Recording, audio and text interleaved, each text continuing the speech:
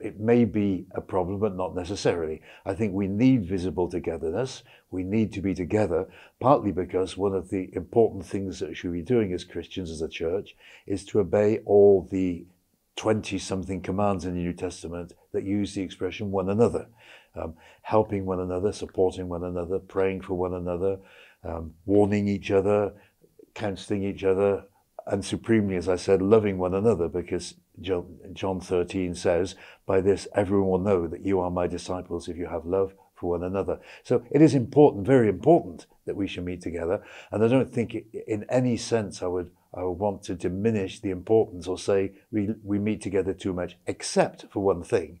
If by meeting together so much that we're cutting ourselves off from time with other people in our networks, which is so important. If every evening you're at a church activity, then you're not going to have time to spend with non-Christians. And since spending time with non-Christians in Europe today is probably the only way in which we can preach the gospel, then we need to be out with people.